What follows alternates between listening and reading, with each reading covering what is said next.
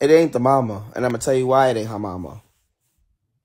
It ain't her mama because her mama told me that when she move, if she don't get her apartment April 1st, that her and her girls are to move down. Her mother distinctively told me, I'm not taking care of no kids. Now, Jessy could come home and she could have all the resources that she needs. I've been telling her to come home. She could come home and have all the resources she needs to get on her feet and do what she got to do. But I don't see her mother lives in Texas. Her mother's almost 60. I don't see her mother driving 20 hours to come pick up no kids. I don't see it. She didn't drive 20 hours just to come visit these kids, even meet Azian properly. I don't see it.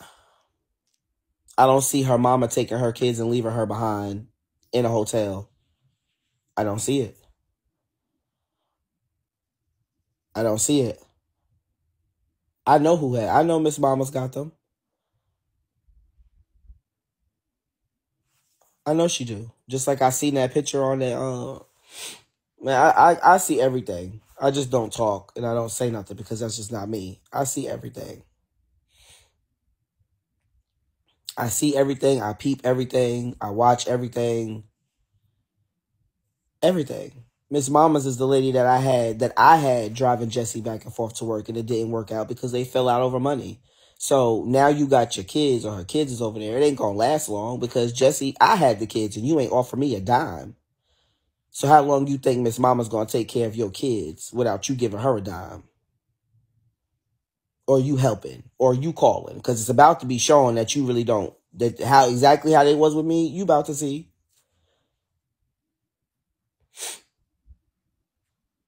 Well, of course she would be live now because they're in daycare and in school. Tell her to go live at 4 or 5 o'clock when they out.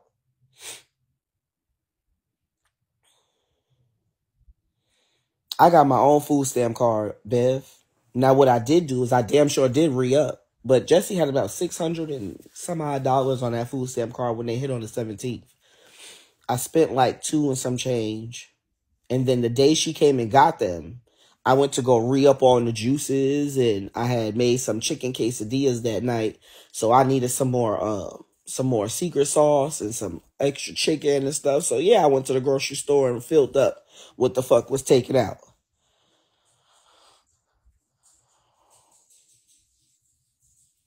So you damn right I filled up my refrigerator. But I left Jessy with I left her with like $300 some odd dollars on that food stamp card.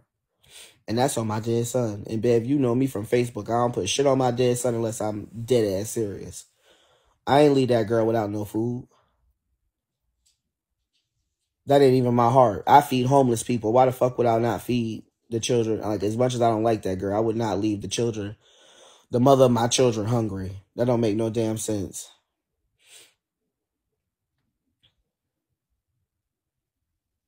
She not doing nothing, Gemini. Like I said, if y'all don't see the fact that she just don't want to be a mama, she just don't want to be a mama. Now, Leo, bug go ahead. What's that mean? Bug go ahead. What that mean?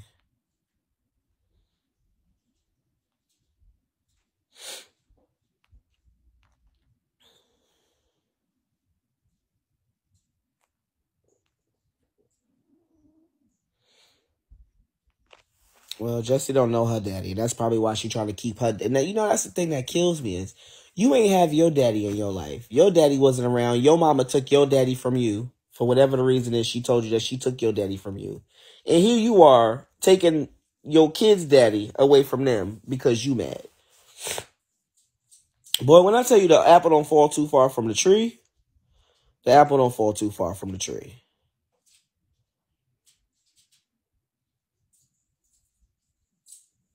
And that shit is crazy. I just miss them. You know what I'm saying? Like I said, that dream woke me up out of my sleep. I woke up in tears.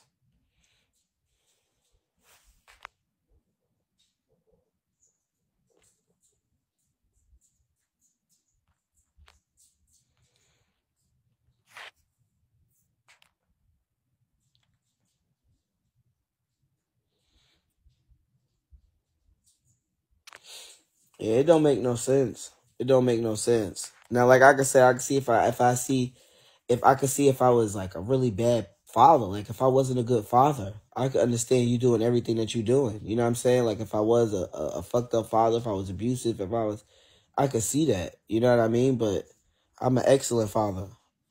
I'm a great father. I've been around. I've been there. I've been holding them down. I've been loving on them. Kissing them goodnight. Tucking them in at night.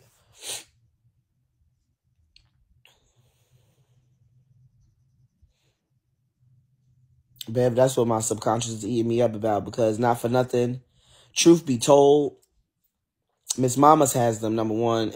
I'm going to say that because I remember distinctively how, and this is what people don't realize, is that people talk about security, but security, the number one skill you have to have in security is attention to detail, okay?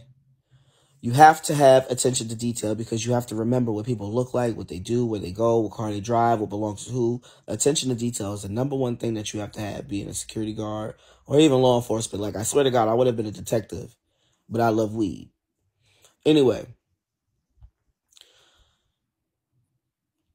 you go. Now, I remember Jessy's mama's house. Now, before Jessy moved up here, her mama been in the same house she's been in since middle school, probably before then. Her mama ain't moved out that house yet. So when Jessy used to be either live or me and her would FaceTime before she moved to Georgia, I remember how her mother's house looks. And those curtains and that couch is not it. Secondly, those pictures that she posted on Facebook, right? I see the kids. I see what they have on. I see they got a uniform. I see Nikki got on whatever she got on. It looked like somebody older is dressing them. That's number one. It's definitely an older person because of the way they're dressed and the way their hair is. Definitely an older person. An older person that really doesn't really know how to do hair like that, but they do the best they can. I get that. Then, that was my next thing. Did you fucking see the floor? Did you see the motherfucking floor? No. I don't put my money on her mama. I put my money on Miss Mommas. The floor. Did you see the fucking floor?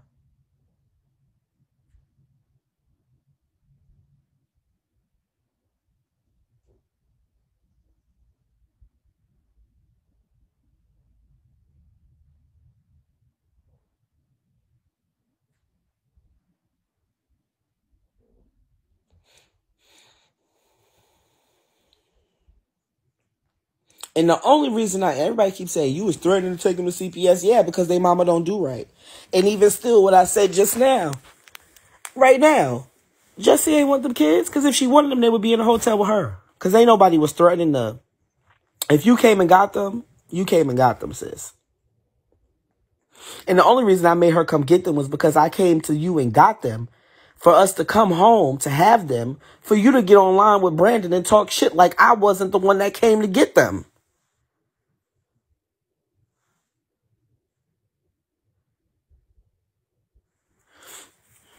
Tell Miss Mamas to show us her living room, and I believe they don't. She got to show me her living room. Show me your living room, sis, and I believe you don't got them. Show me your living room, and I believe you don't got them. Even if it was their grandmother, like for you just to be a parent and a mom, my kids ain't never been there. Well, at least Nikki, Aubrey, and that's what makes it easier. Is Aubrey makes it easier for at least Azion, because Aubrey's older and Aubrey does know her grandmother. If they with her grandmother, she makes it easier for Azion. You know what I'm saying? However, whoever's house it is, did you see the fucking rug? Also, did you pay attention to they're still sleeping on the couch? Did you not see the fucking comforters and pillows on the couch? No, she don't know Miss Mamas. She don't know Miss Mamas no more than she knew Cece.